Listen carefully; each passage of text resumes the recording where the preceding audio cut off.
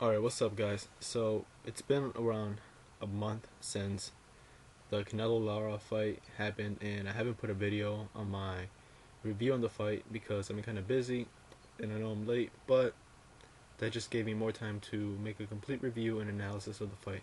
So, let's get started.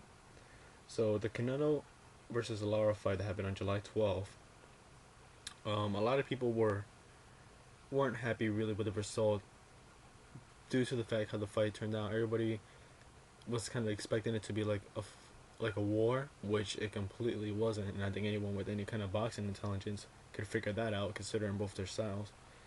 And the whole template of the fight basically split into two things: Lara ran, and Canelo was chasing him, or Canelo beat him up, and Lara was running away from him.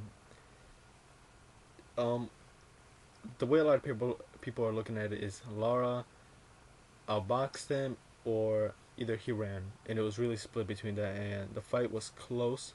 I had it close, and so did a lot of people, and people weren't happy with it. It's really I seen from social media. I seen people being split 50-50 by the fight.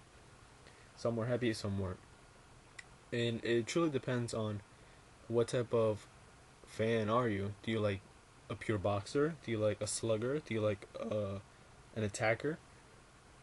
That has an effect on your judgment and also how the fight is decided and who the winner is. With that being said, the fight began at a catch weight. I believe it was 155.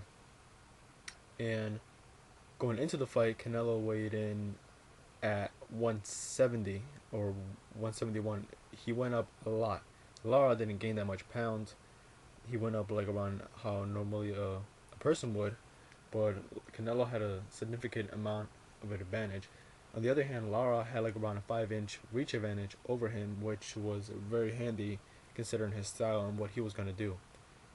Towards the build of the fight, Lara kept saying he was going to demolish him, school him bad, he was just going to beat him up, and he didn't really do that.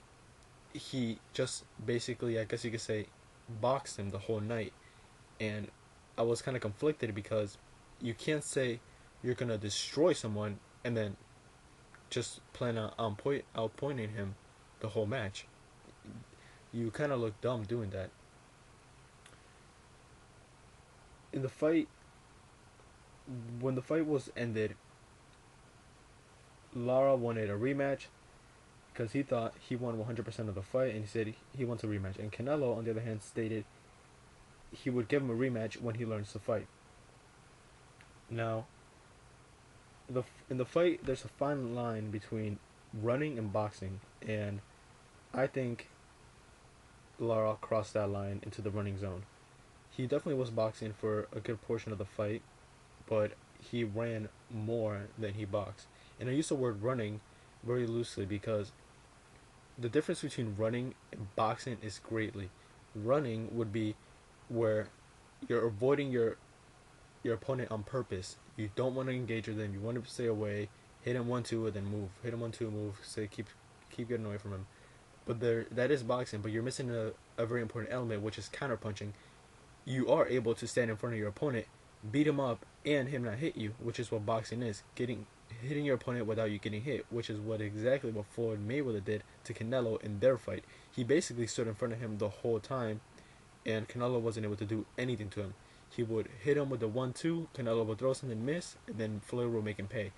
On the other hand, like Lara would stay there, hit him with a 1-2, and then Canelo would go in for the body shot, and then Lara would move away. He wouldn't make him miss, which is what the whole fight was basically the whole night. He didn't make him miss, which is a big part. It looks bad when you're there hitting your opponent and then you literally move away far from your opponent. That looks bad. That makes it look like you're running. You didn't counterpunch him, which is an important part of it. The judges were split.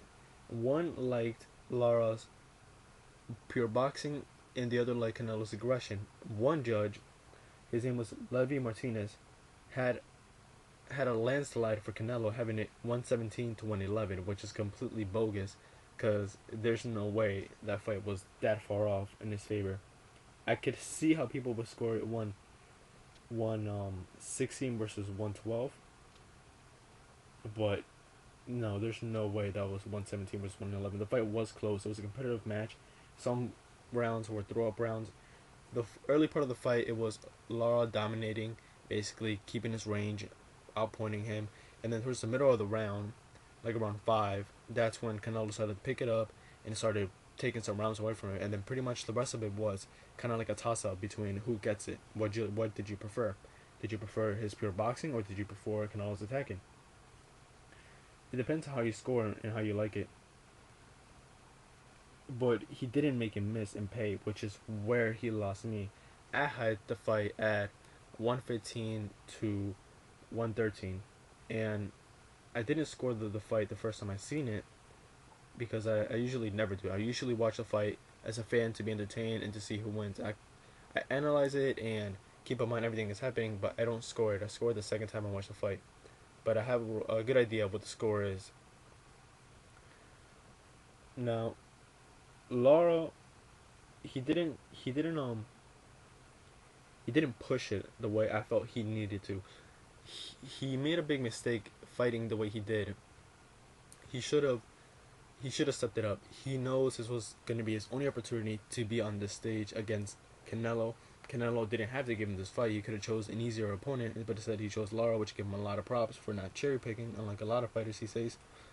And Lara could have really gave it to him, but he chose not to. He chose to go on like a cruise control, almost if you will, for the fight to make sure that he wins by judging by a judge scorecard, which is by he planned on scoring him. And I could see how people could have gave him the fight, but when it's a fight of this magnitude for you and it's this much life changing, you don't let it for the hands of the judges to decide. You take things into your own hands, into your own manner, and you make the outcome. You don't let someone choose what's gonna happen. Now throughout the whole fight, Canelo would try to hit him, and Lara would just put his hands up and block everything, then move. On the opposition, Lara would measure with his long distance and then hit him, boom, and then Canelo would be almost like, oh crap, what hit me, and then Lara would throw another and then move. Canelo was pushing for the fight and chasing him down, but he couldn't really get to his head. Really, it was almost all of his shots were body shots because it was too difficult for him to hit him in the head because he kept on moving so much. Lara's plan was literally stick and move. He forgot to make a miss. I can't like repeat that enough because it was so crucial considering a fight like this and the way he's fighting. I don't understand why he didn't make him miss or why he didn't make him pay. In my other video, I said that he was going to circle him the whole time, and I don't understand why Canelo didn't. I don't know if he never seen Lara fight or anything, but he should have known this was gonna happen. I'm pretty sure he was expecting him to fight with him, which is pretty stupid of him because that's not Lara's style. Lara is a pure boxer. Of course he's gonna move around. Of course he's gonna circle you. The one thing I said that Canelo had to do was cut off the ring, and he did not do that. He only did that about maybe twice, three times max, and it did kind of work, but that's it. Otherwise, he didn't use it, which would have been his number one weapon against Lara. The second would have been in neutralizing with a good jab, which he didn't really do. He couldn't really get to Lara's head, although there were occasions where he was able to, but it was very little.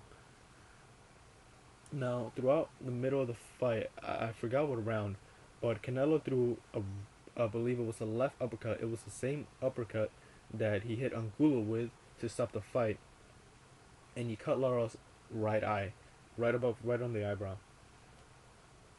Now, that fight was kind of changing the fight because from that point on, I felt like Lara stepped off the gas pedal so he could like control the bleeding, which he did. His corner did a good job at it. They stopped it within like a round or two, and it didn't affect him that much. But I felt like for a moment it's like, oh crap, I'm cut. This is gonna look bad. I gotta fix this.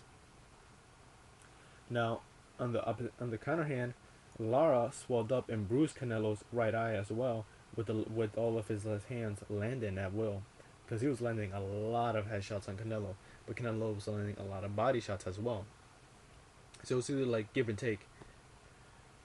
This was a close fight. I think it was a 50-50 fight. It's basically like opposites colliding, which it was a good fight. A lot of people didn't like it, but I enjoyed it. I feel like Canelo pushed a bit harder, so I gave it to him. Lara focused on he didn't focus on fighting, and Canelo did, and he focused on staying away from him, and that's a mistake you make. You don't go into any type of combat and just hit your opponent running away. You gotta punish him. You gotta make him pay. This fight was so close. It's such a 50-50 fight that while Lara was landing upstairs, Canelo was landing downstairs. Lara wanted to stay away, while Canelo wanted to stay close. This a lot of people were kind of comparing it to Canelo's fight with Floyd, but it's completely different, way different. This is where you see the result between running and boxing. What Floyd did was boxing, but Lara did fell into the category of running, but just slightly. And they, after the fight ended, they gave Lara an interview saying, "Do you feel like you won the fight?" Something along those lines. And what him and Floyd Mayweather did, and he said, "Yeah, I did like exactly what he did." And the reporter said that no, it was different, something along those lines. And then he got mad and said, "Bullshit," which I agree with the reporter. They were completely different. You don't win fights by just backpedaling unless you make your opponent pay. That's boxing, not hitting him and then just getting away. The fight was close. It was a good fight. I enjoyed it. I knew this was gonna happen. I thought that both of them would have learned from their their camps and knew what type of fight this was gonna be, but apparently neither one of them did.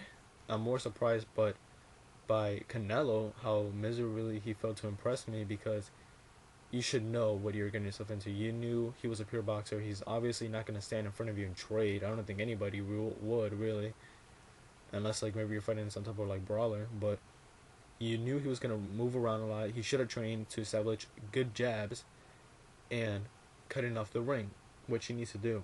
Lara should have stepped it up a notch and just gave him more combinations and moving, more head movement, because he didn't really do that. He just, as soon as he would throw a 1-2, Canelo would go in for to attack him, and then he would literally go into like a turtle shell, block, and then move away. He didn't do nothing. Now, the fight. Right now, I'm gonna show you guys some of the pictures of the fight, the fight total, the punches, and you can see for yourself what the numbers were. And it's really, it's up to you what you think excelled that night. What did you prefer? Did you prefer Lara's boxing, or did you prefer Canelo's aggressiveness? There is a difference between effective aggressiveness and ring generalship. It's hard to say which did what better, because both of them failed in stuff that they needed to do. Canelo, his aggressiveness was pushing Lara back, but it wasn't really that effective. Lara's generalship was good, but it wasn't enough to get Canelo off his back. You see how it's split? And a lot of people have said that he won, but you come on, we know why he won. If it was this close, I could see him winning 115, 113, which is what I had it, but 117 to 111, nah, that's bogus. We know exactly why he got that. Come on. They're trying to make Canelo into the next big star. Of course they're going to secure a win for him. Of course they're not going to let him lose. It's too dangerous. They're going to lose too much money. Canelo is a big investment for a lot of people. And I'm not surprised. I knew this was going to happen. I knew he was going to be saved if it was close. If it was this close of a match. I'm not saying the fight was robbed. I think the scorecard was decent, but they're trying to make Canelo the future of boxing, and at this point it looks like they're doing anything they can to save him from a loss.